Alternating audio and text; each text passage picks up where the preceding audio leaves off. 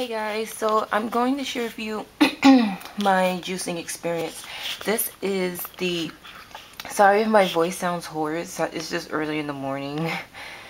So this is a juicer that I got. It's the Hamilton Beach Big Mouth.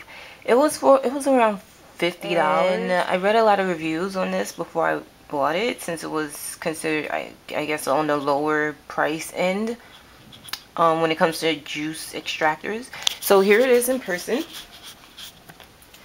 And just a quick tip, I put a plastic bag in this part. When you put the fruits and vegetables in here, the liquid comes out here, but all the solidified parts of the fruits and vegetables come in this compartment. So just an easy tip for easy cleanup.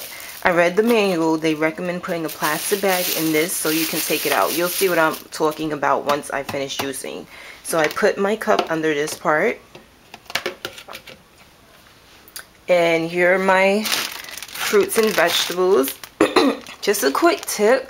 If you are working 9 to 5 or if you're really busy throughout the week, I chop all my fruits and vegetables and wash them and prepare them the night before so I can just make my juice, drink it, and get out the door. Like literally I have to leave within 10 minutes.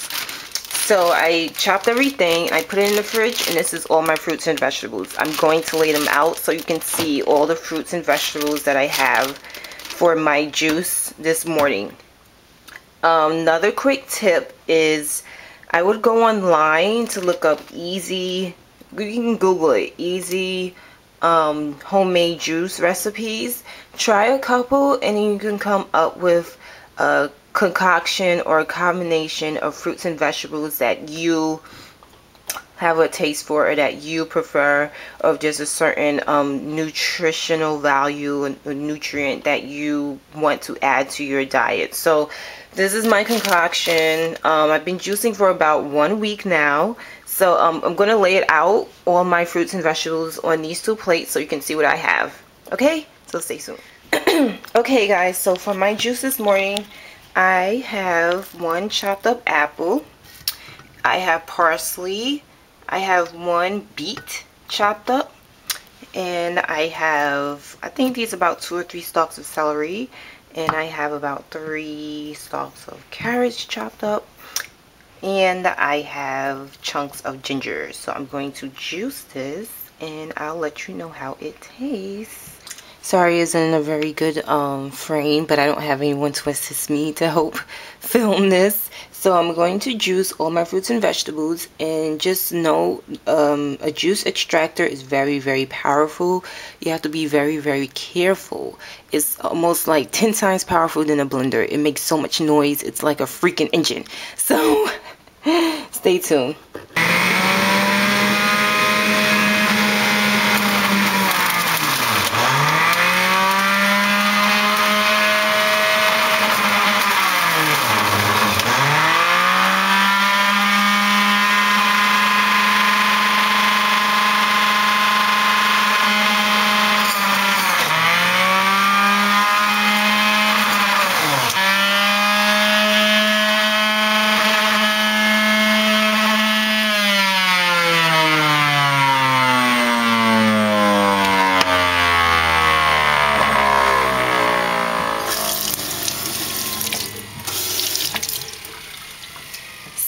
Is very, very powerful.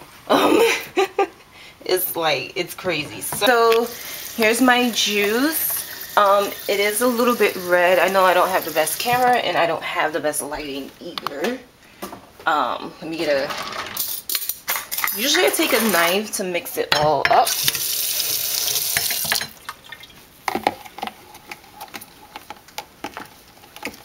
So it's red right now because of the beets.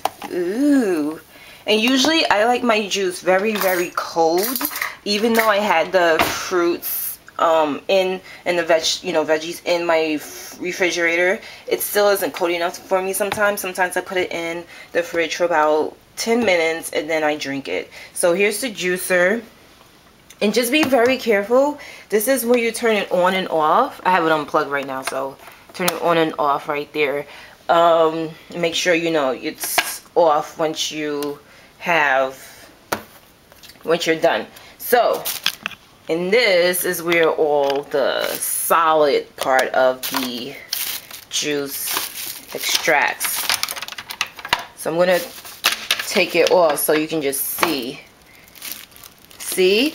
So that's all the solid part of the fruits and veggies, and it's all in there. So for easy cleanup, I can just take this bag out and throw it in the garbage. I'm going to rinse all these other compartments off right now. The only thing that I have to wash immediately is the strainer, which is this metal thing right here. It's important to wash the strainer immediately after juicing so none of the fruits and the veggies harden in the strainer part, because if that happens, it's harder to wash it out, and you don't want your strainer to break down or not work efficiently in the future. So in the box came this brush, and it really helps with really getting all those nooks and crannies when it comes to washing the strainer, because this is the most important part of the juicer. So this is my experience with juicing. Let me taste this so then y'all can see me. See, actually, let me get a straws. I got lip gloss on. I'm about to go to work. Another tip is to buy one of those on-the-go like insulator cups so you can drink it while you're rushing to the train, which I'm about to do in 10 minutes.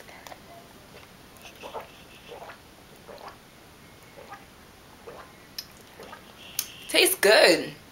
I mean, usually when I make juices, they have like a very light taste. This has a light taste. It's not really sweet. It's not overbearing. I don't know. It tastes fine to me. Like, I can drink it. If it's not sweet enough for you, I recommend putting an orange or something citrus or grapefruit, or squeezing half of a lemon.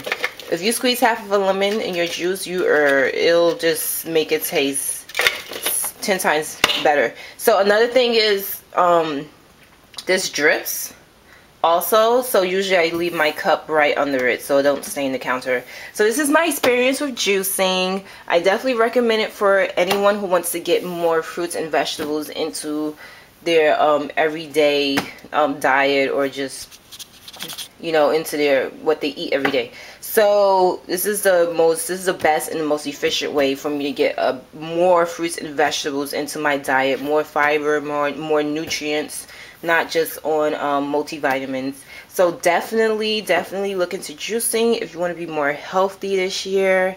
And if you have any comments or share your experiences with juicing, share your combinations, share your concoctions of what fruits or veggies you like to use, definitely post below. I would love to hear some, or any if you have anything. Again, this is your girl Urban Chick 1, and I'll see y'all later. Bye.